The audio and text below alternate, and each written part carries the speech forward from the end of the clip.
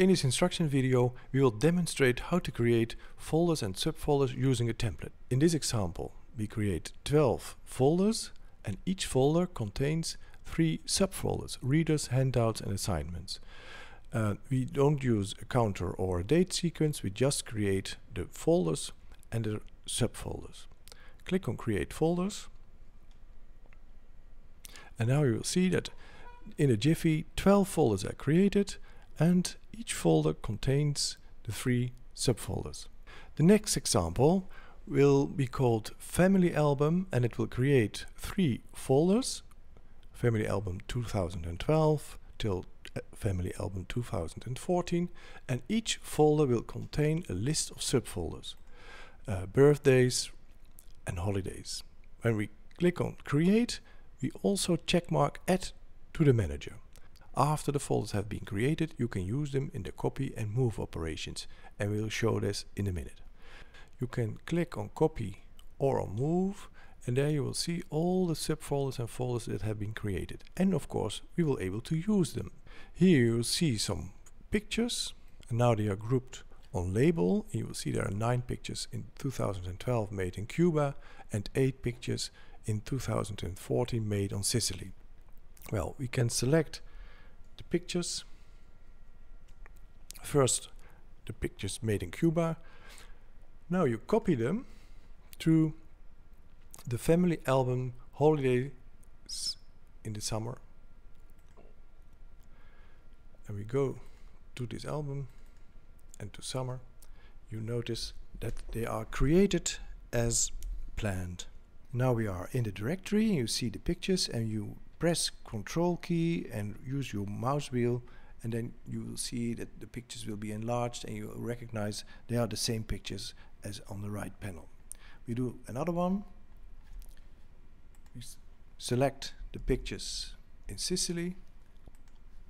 We use the copy function and we copy them to the summer holidays in the year 2014. We go to Holidays, Summer, and here you will see the pictures taken in Sicily. Well, this is of course a very handy tool to organize your pictures. You can make a lot of different folders, of course. We just added from 2012 and 14, but you can make as many as you want.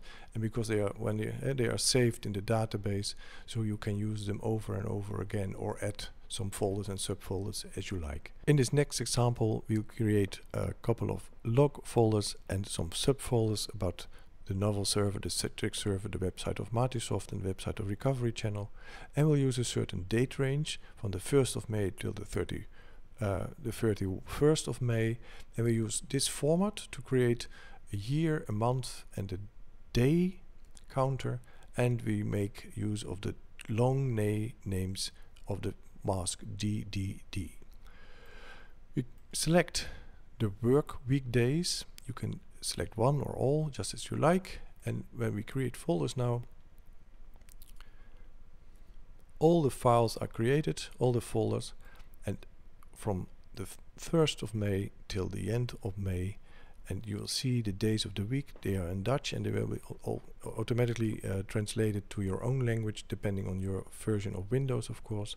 And when you click on the folders, you see every folder contains the 4 subfolders. In this next example, we will organize our Office documents.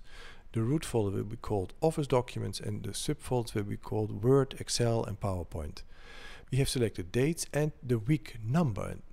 When we create the folders, Office Documents folders are created from week 22 till week 26. And we click, for instance, on this folder, and you see here Excel, PowerPoint and Word, and then the last one, of course, also Excel, PowerPoint and Word. Again, very powerful to organize your Office documents in this example.